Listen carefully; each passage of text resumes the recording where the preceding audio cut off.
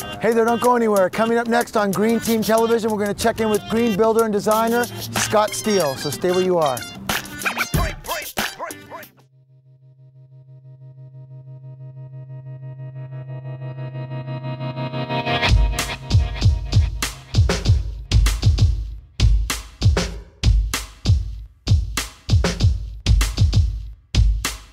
Hello, I'm Scott Steele, president of Steele Associates Architects.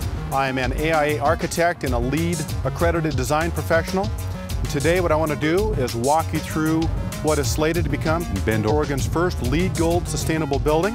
What we have done with the building is we've designed it in a manner to be open for public tours so that we can teach everyone about sustainability, the different aspects. We provided twice the required number of covered bicycles. We have a lot of bikers in the office. We have walk-off grates outside all of the doors. This is a LEED thing. What it does is mitigate the amount of dust that gets into a building and helps maintain not just a cleaner environment, but a better air quality.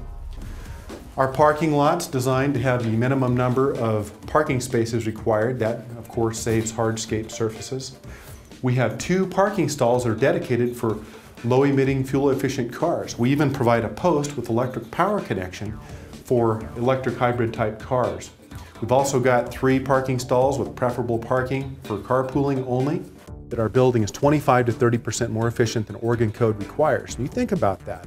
I believe it's between 70 and 75% of all electricity used in the United States goes to buildings. Now you think about a building being 25 or 30% more efficient than code requires, and the savings is astronomical. Sustainability in terms of design isn't just one thing. It's not just solar. It's every component of a building. Buildings are responsible for up to 48% of all greenhouse gas emissions, way more than all the transportation on the planet combined.